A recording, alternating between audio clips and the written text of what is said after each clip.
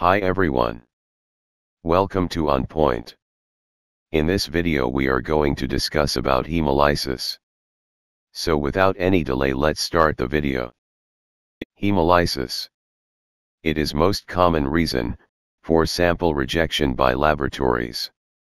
Hemolysis is defined as the rupture of red blood cells with the release of hemoglobin and the intracellular components into the plasma.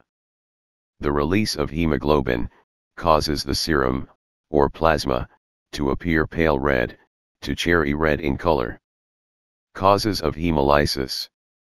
Hemolysis may be intravascular or extravascular. Intravascular hemolysis is very rare and is usually the result of blood transfusion reaction or hemolytic anemia. Extravascular hemolysis is quite common and occurs during improper phlebotomy techniques, handling, transport, and storage of specimens.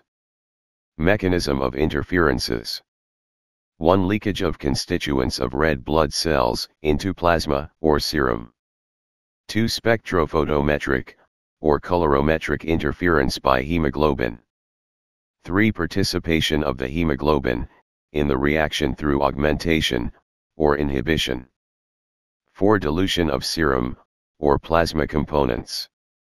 Common biochemical tests affected by Hemolyse sample. Increased in potassium, lactate dehydrogenase, SGOT or AST, SGPT or ALT, creatine kinase, iron, phosphate, total protein, albumin, magnesium, calcium, alkaline phosphatase. Decreased in troponin T, haptoglobin, bilirubin, amylase, bicarbonate. That's all for now.